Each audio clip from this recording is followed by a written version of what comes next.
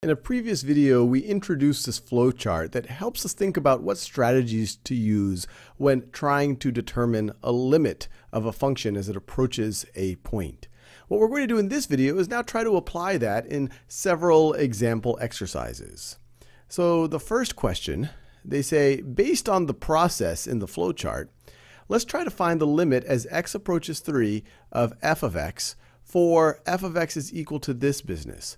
What are the steps that we should go through? And they have these various steps. You might say, well, what is A and B and C, D and A? Well, if you go back to the original flow chart, you see this is A, this is B, this is C, this is D, etc., etc. So let's just first try to substitute, see if we can get a value for f of 3. If f of 3 works, then we are essentially done because this is not some strange exotic function. It seems like it's continuous if function around x equals 3 if f of 3 exists. So let's try it out.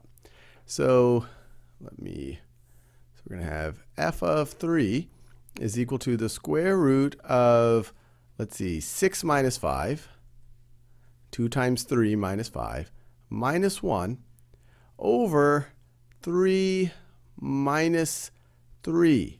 So in the numerator here, we get 0, because this is 1 minus 1. So this is going to be equal to 0 over 0. So the first thing that happens is we fall into we tried to evaluate it. We fell into indeterminate form.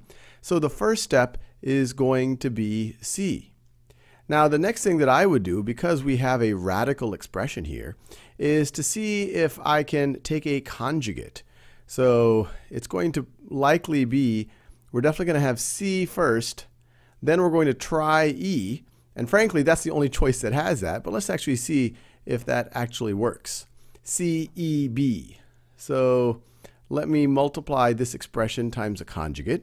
So square root of 2x minus 5 minus 1 over x minus 3 times square root of 2x minus 5 plus 1, it's the conjugate here, over square root of 2x minus 5 plus 1. And this is going to be equal to, see this numerator, square root of 2x minus 5 squared is going to be 2x minus 5. And then you're going to have you have a minus 1 squared, which is going to be minus 1. All of that over x minus 3 times square root of 2x minus 5 plus 1. Let's see, this stuff up here, this is, you can rewrite as 2x minus 6, 2x minus 6, which is the same thing as 2 times x minus 3. And so those cancel out nicely. And so let's see, this is going to be equal to 2 over square root of 2x minus 5 plus 1. Now let's try to evaluate this when x equals 3. Well, if we do that, we're going to get 2 over, so this is going to be 6 minus 5, the square root, which is 1, plus 1.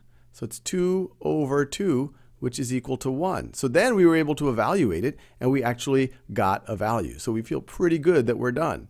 So we went from finding indeterminate form, taking the conjugate, and then being able to evaluate it. Let me just show that right over here. When we immediately tried to evaluate it, we got indeterminate form. We recognized that it was a rational expression with a radical on top. And so say, hey, let's multiply by the conjugate. We did that, and then after we were able to simplify it with the conjugate, we tried to evaluate it again, and we were able to get a real number. So we feel pretty good that that is going to be the limit.